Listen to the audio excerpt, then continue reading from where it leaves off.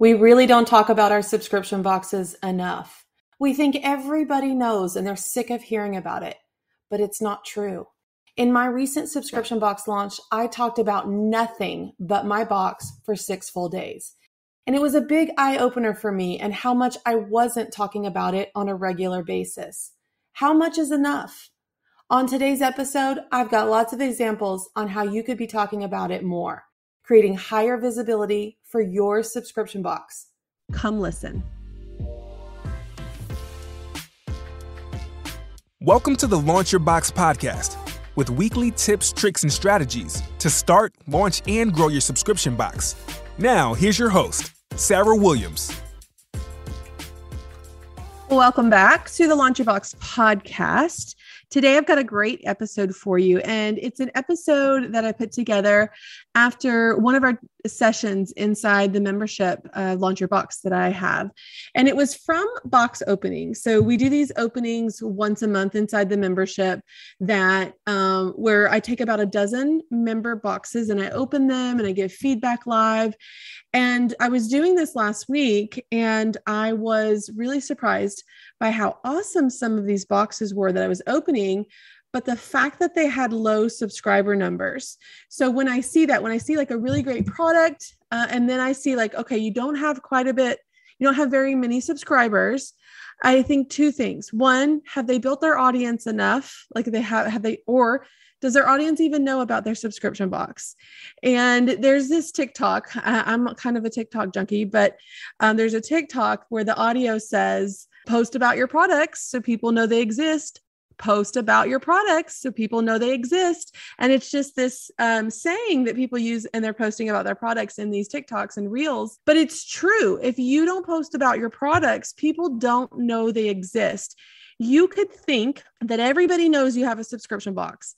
In your brain, you can think that, but in reality, nobody's paying attention. So we have this mindset issue where we think that everybody knows, we think we're posting about it enough, but in reality, we're just not posting it enough at all.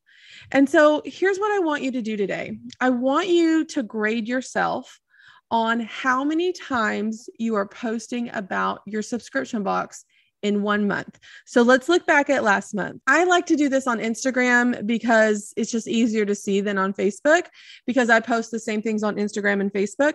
But look at one of your social media accounts, not both of them, just one of them. And I want you to count how many times in a 1 month period that you have posted about your subscription box. And I think it might be eye-opening to you. And we're going to grade ourselves. And when we say post, I'm talking about like a static post. I'm talking about a short video. I'm talking about a live. Any of those times count. So then I want you to grade yourself. And what I found when I asked this question, I was opening a box and I asked her, how many times do you post about your box in a month? And she told me 2 to 3 times. 2 to 3 times in a month.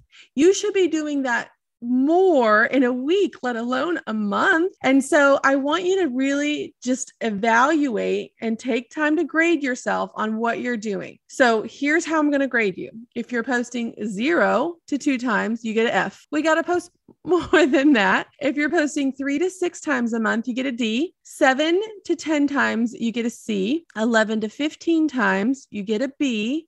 I think that's pretty good. If you're posting 16 to 20 times or more, you get an A. And to get an A, that means you're posting 4 to 5 times a week about your subscription box. And you might be feeling all kinds of anxiety when I say that. You might be thinking, oh gosh, Sarah, that's a lot. What am I supposed to talk about? Like, how do you post that much? How do people not get sick of you posting that much? And then here's what I want you to get out of today's podcast is that we have to keep it fresh and fun. So no, we cannot use one image and post that 20 times in a month. People will get sick of that. Okay. So we have to keep it fresh and fun. We have to take lots of pictures. So anytime you're like, oh, I need a picture of this, I want you to take 4 pictures of that, different angles, different setup, different background. I want you to take multiple pictures of things and I want you to share. So we're going to do this. Okay. Now I just got done recording a new lesson for Launch Your Box members this week. And it's about this very topic that we're talking about on the podcast. But in this lesson, it comes with a PDF printout of these ideas all on a sheet. So you can print it out and you can plan out your social media for the month and use it like you can print one for every month and kind of check it off. It also comes with picture examples. So I'm going to go through some of these examples with you, but I also put my own images in there to show you. So if you're a visual person, I'm a very visual person, it's going to help you. So when I say, post a picture of a stack of boxes, I'm going to show you. If I say post this or post that, I'm going to show you what I've done for my own business. So it kind of give you an idea for some different things. So that is if you are a Launch Your Box member and you're listening right now, that is in your library. So you can go find that. You can get your PDF printouts. You can look at my picture examples and you can start planning out your own social media posts for the week. So the goal for the week, 4 to 5 times, you're going to post about your subscription box. Okay. Remember, the goal is that it becomes the main thing in your business. Okay. Right now, it might not be the main thing in your business, but the only way to make it the main thing is you got to treat it like the main thing in the business. Okay. So let me ease your anxiety and let's go through some of these different ways that you can post about it. The goal here is not to overcomplicate it. Like, this is not making this stressful. We're going to keep it simple. We're going to keep it fun.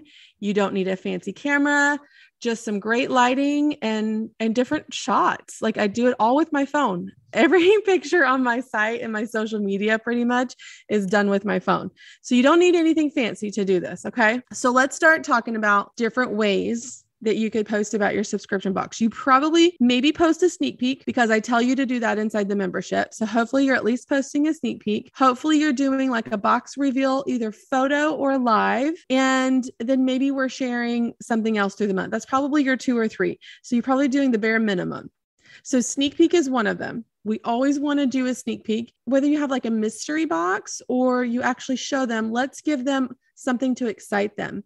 I do my sneak peeks really close in of all the items in the box. You can't exactly tell what's in it, but you get an idea of color and it gets them excited. So we always want to have a sneak peek every month. That's one we have to have. The other thing that I do all the time is I take a picture of the physical box with everything loaded in. And sometimes I have to put like tissue paper, or sometimes I'll roll like a white sweatshirt up and put it in the bottom just to lift the product out of the box so I can get a good picture of all the items stuffed in the box, but I want to be able to see everything. So that's post number 2. That's another one we can do. The other thing that I like to do is I like to take every item out of the box and do an individual picture with it. So if my box comes with a purse, I've got a purse. If the box comes with a cup, I've got a picture of the cup. All of it separate. These are all individual images. Okay. So that's going to give you 3 to 5 pictures, depending on how many items are in your box. Now, I just do those like a flat lay. So I'll put them on a nice background, just the products, nothing fancy with them. But I'm also in the same setting where I'm taking an individual picture of the item, I'm going to do a lifestyle image of each one of those products. That's another 3 to 5 pictures. And you're like, what do you mean by lifestyle image? So here's an example. If I have a purse in my box, my item on a flat lay might have a phone, maybe some cash, maybe a lip gloss sticking out of the purse, because that shows size. It gives the picture more interesting look than just the purse on a backdrop. But when I'm talking about a lifestyle image, that could be the purse on my desk with all my stuff in it. That could be the purse on my shoulder. That could be the purse in the seat in my car. Like, those are where you would actually use it. Okay. So it's not a flat lay image. It's a lifestyle image. So that could be somebody with the purse on their shoulder. It could be the purse in the passenger seat of your car with your stuff there. Like, in its element, wherever it may be. It could be at Starbucks sitting on the counter with your latte next to it. So those are called lifestyle images. If you sell shoes, it could be pictures of people's, shoes on their feet, but not the whole body. If you have decor, a lifestyle image is going to be, where would you place that in your house? So a tier tray, it's not just the tray itself, but it's in the kitchen, it's in the living room, it's wherever you would keep it.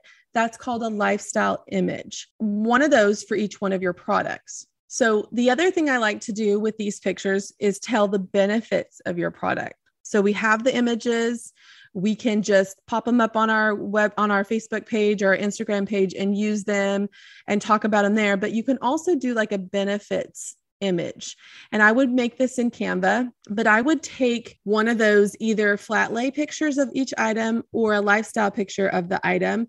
And I would overlay like a benefit. What problem does this solve? So an example of a benefit for your product could be like a sweatshirt. So if I put a sweatshirt in my last box, what's the benefit of having that sweatshirt? I'm not cold anymore. I always have an extra layer. So you could add a little overlay of text onto your image that describes the benefit of the product. Maybe you have, something that's health and wellness. Maybe you have a pet subscription. What's the benefit of those items in the box? There's another 3 to 5 posts.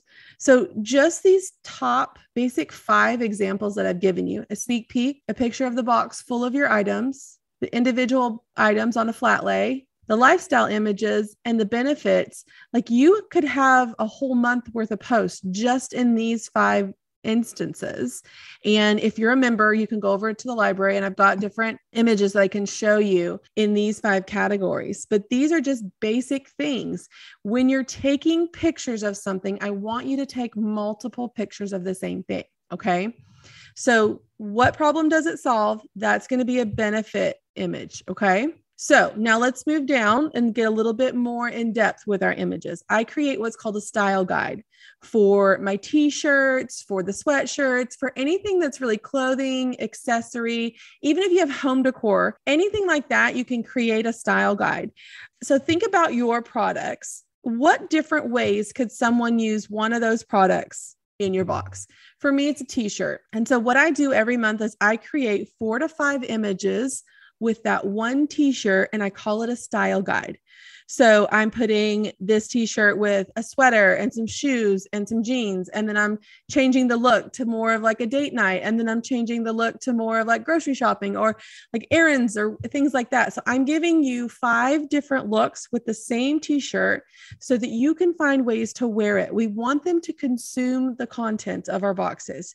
So if we can show them different ways to use our products, style our products in the style guide, they're more likely to wear it more, which means they're consuming it more. Okay. So if you have the opportunity to create a style guide with your products, that's a great way to get another 5 different posts that you can post throughout the month.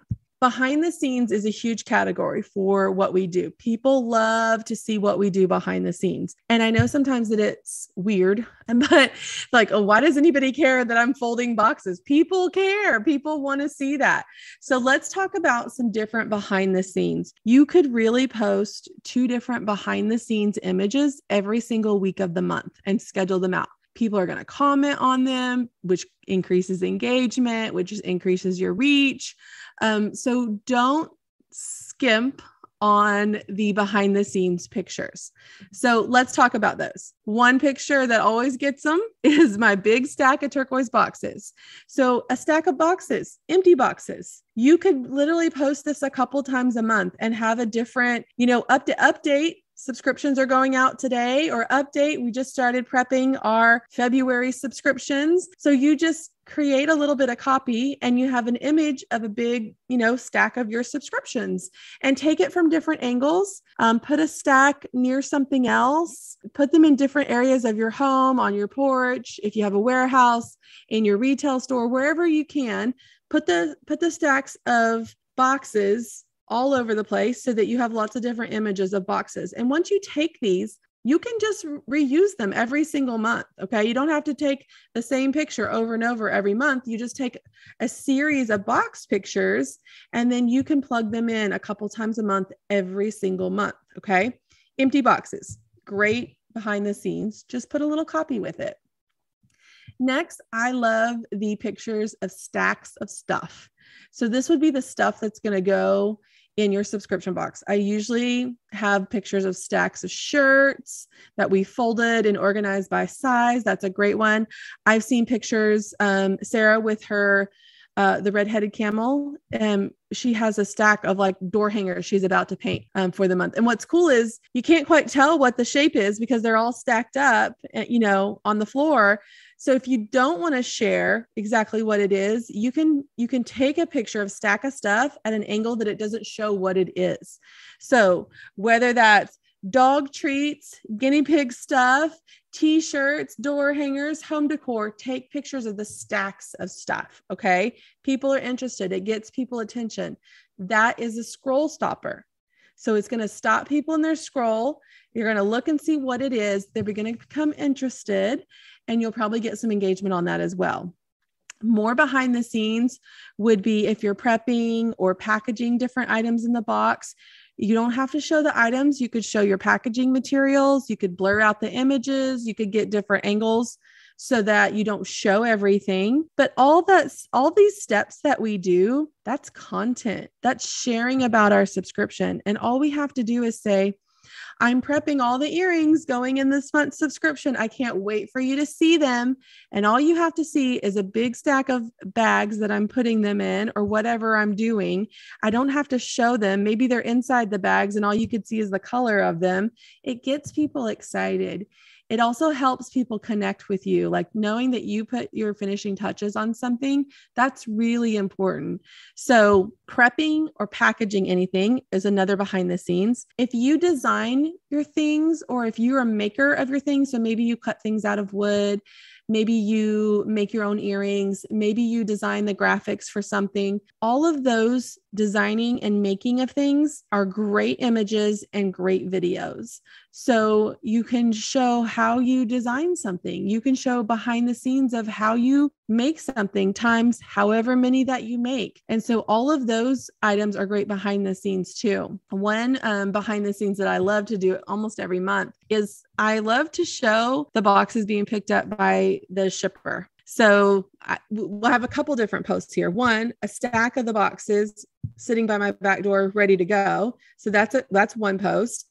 And then the boxes inside the back of the truck. So whether that's in the FedEx truck or in the UPS truck or the post office truck, take a picture of them. And then you've got a post. Hey, your subscription box is on its way. It's just another post. You don't have to overcomplicate it. So there's another series. I call all of these behind the scenes. There's probably a lot more behind the scenes that you could do. Think about the time it takes you from start to finish, to prepping your subscription box to getting it out the door. You probably have, 5 to 10 photos that you could take, maybe more, of all of that prep work and share those throughout the month. People want to be connected to what you do. And the more connected they are to what you do, the more you're going to retain them, the more they're deeply invested in what you do and what's coming in that box. Even if you're not showing them the product, the process connects them to the product. Okay. So we talked about the sneak peek. We talked about the individual items. We talked about a style guide, and we talked lots of behind the scenes. Now let's talk about reviews and testimonials. I love to do these. And especially when I feel like I don't have anything to post about the box again, this is something that I can always do. And I like to post these kind of in between where the boxes go out, but I haven't shown up to do the box reveal yet. So I'm kind of in between where I've shown the sneak peek, I've shown some behind the scenes, but I can't really show you the items yet. So it's kind of that middle of the month for me when I'm waiting for the items to be delivered, maybe like the second week of the month, because we start shipping then. But I like to do the reviews and testimonials, because what happens as soon as the boxes are shipped, I will start getting texts the next day. I'll get texts about they received their box. We'll get DMs. We'll do all kinds of stuff. So maybe I've posted the picture of them in the FedEx truck on my site, and I'll say, don't spoil it, but let me know when you receive your box. So that's a post I like to do every month. And then they'll have comments. OMG, I just received my box. This is my favorite month ever, or something like that. I'll grab their comment because it's posted on a public page. And now I'll take this sneak peek picture and I'll lay an overlay on top of it in Canva with their review that they just put on the post that I posted 2 days ago. And I have an example of this in the in the training that I recorded for you. But now I have a testimonial and it says, oh my gosh, I love this box. It's my favorite box ever. And the background is the sneak peek. So now it's getting people excited. I'm talking about the box again. Now people are stalking their mailman.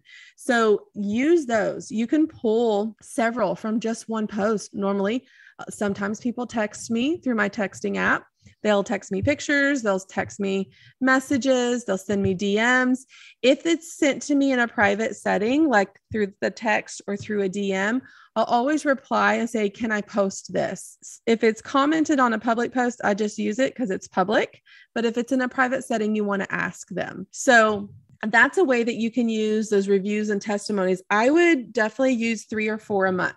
So if you think about a review and a testimonial, you could post 1 a week, every single week. And there's one of your posts every single week. And ask yourself right now, how many times have you posted a review for last month? None? Did you post 1 and think that was enough? You could make them and then schedule them out once a week for the whole month. Now, if you've already revealed your box, what you could do is you could do the review and maybe the subscriber is holding their box. Maybe they sent you a picture. Maybe they laid it out on their bed and they took a picture and they sent you a message. Oh my gosh, this is my favorite box. Whatever it is, you could put their picture. If it's a good image, if it's not a good image, pull that image that we did in the beginning where it's a picture of all of your items inside a box. Put your image and their review on the picture. And then you're just showing off the box again. And every time we're posting about our box, we have a link to join or we have a link to add to our wait list. We're going to capture them all through the month. One thing that I like to do a lot every single month is I do two to 3 posts a month where I have a past item that I'm using. And so it could be from a previous box. If you've had a subscription box for 3 months or more, this is really great to do. But I could be writing with a pen that came from the November box and I'll just be at my desk and I'll be writing something, take a picture of me writing with the pen. I would say, oh my gosh, still love this pen. It came in the November monogram box. Who else uses this pen every day? 1, you're creating engagement. 2, your subscribers love it when you talk to them specifically. They feel special, they feel seen. And 3, you're just reminding people that they keep missing out on all these good items. So it doesn't matter what month it's from. It could be from a year ago. I like to do some of those like throwback posts, like throwback to our monogram box in 2019 when we had this comfy hoodie. Who else is still rocking our 2019 hoodie? And then they're engaging in the comments too. So these bring a lot of loyalty and retention and engagement and just a lot of fun. It doesn't always have to be about that month's box, but you could use this 2 or 3 times a month to post about items in the past box. The other day, I grabbed one of the bags that we had in our April subscription, and I was loading it up with stuff to go on a trip. And I just posted this in the back of my trunk. And I said, gosh, I love this box from the April. I love this bag from the April monogram box. I use it all the time. What do you put in your bag? And then they're like, I use it for soccer. I use it for, yoga. I use it, for school or whatever they use it for. Those are all great things. And you're just tying it back to your subscription. You don't overcomplicate it. Just tie it all back to the subscription. If you are only talking about your subscription 2 or 3 times a month, you're not talking about it enough. People want to see, people want to have a sense of belonging. People want to feel like they're part of something bigger than themselves. And you can do that with your subscription box. And then they're going to share it. And then when they comment on it, people that are their friends with are going to see it on their page. So it just builds an audience. So if you don't have a large audience, anytime someone's commenting on something that you're posting, people that they're friends with can see it too. So you're going to be put in their feed as well. So past boxes, that's what we were talking about. So let's go through the second half of this. So we talked sneak peeks and all the items, the flat lays, the lifestyle images, the picture with everything in them. We talked about doing some benefit posts. We talked about creating a style guide for some of the items in your box. Then we went in depth with behind the scenes from packaging to products to prepping, all of those things. Reviews and testimonials, super important. If you're not doing those are so easy to do. And then we're going to continue to share past boxes. Now, the other thing that I want you to think about is video. So we're talking mostly about posts right now, but almost all of these could be videos. When we talk about live videos, there's a couple videos I like you to do every month. I would love for you to do a live unboxing, and we have training for that inside Launch Your Box as well. But doing a live unboxing every single month, showing up, talking about your inspiration for the box, unboxing it, talking about each item individually, talking to your subscribers on camera. It's such a powerful way to engage with your subscribers if you can do a live unboxing. And another fun live you could do during the month would be like a behind the scenes live. And you could do this like early in the month when you're kind of prepping and packing the boxes, but you could talk about the inspiration for the box. You could talk about the items you've chosen for the box without revealing them if you don't want to, but you could also just talk to your subscribers, get them excited. Like, hey, these are shipping out tomorrow. I'm putting the final touches on all the boxes tonight. You could even be like just folding boxes as you're talking on camera. So you could just talk through, some different talking points about your subscription box as you're doing something, maybe you're prepping or something like that. But I think if you did 2 lives about your box every single month, you would bring a lot of attention to it. And then we've got short videos. So we can talk about Reels and TikToks, and we can repurpose these on both platforms, but we want to do short videos, and these count as one of your posts. Okay. The live counts as one of your posts. So count these in the number of times you're talking about your subscription box, but let's talk about like doing a time lapse. So if you've got 20, 30, 50, hundreds of subscribers, put your camera on your video on time lapse and just start packing them. And then you've got a quick video of you packing all the boxes really quickly. That would make a great short video. It's going to grab people's attention, and they're going to wonder what's in the box. You could do a video, a short, maybe 15, 20-second video of you packing one box, one thing at a time. You could do a box reveal. You could reverse pack it. So you could do both of these in one setting. So you could do a video packing the box, putting the things in it, and then you could do a reverse one, like opening it and unpacking it. So that would be 2 different videos you could post throughout the month. And then all those behind the scenes things that we talked about in our posts a little bit ago, folding boxes, prepping, packing. Gosh, what else did we talk about? Designing the items. You could do like stop motion of folding and stacking your boxes, and it just slowly grows with every image there.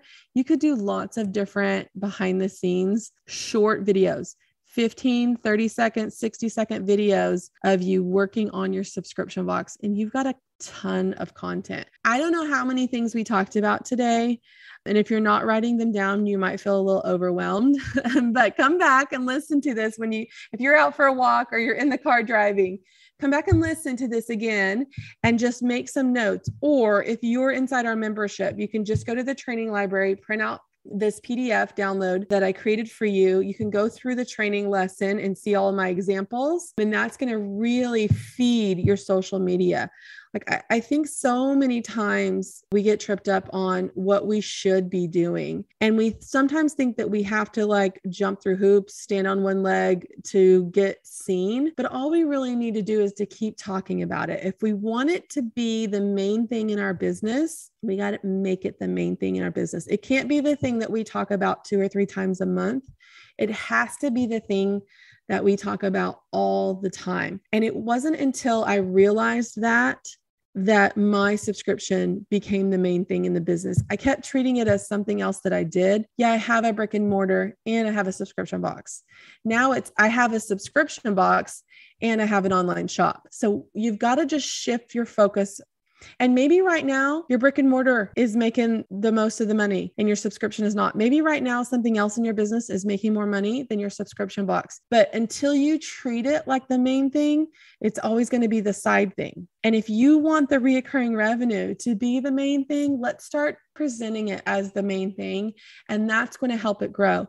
And then you're going to get to the point where your subscription box is 75% of your total revenue, like me, versus what I do in my online shop. And that's predictable. I can count on that. I can sleep at night. I can hire people without being stressed. Like it just makes everything easier when 75% of your business is reoccurring revenue. And so if we're treating it as a side thing right now, Let's start treating it as the main thing. I want you posting 16 to 20 times about your subscription box a month. That's 4 to 5 times a month. That's not hard. It's not hard to do. I've given you lots of different examples.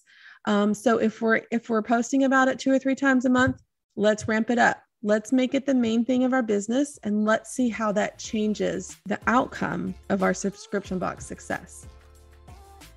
If the idea of creating a subscription box is swirling around in your head, I encourage you to head over to launchyourboxwithsarah.com, get on our waitlist, and grab some of our free downloads to help you get started. That's launchyourboxwithsarah.com.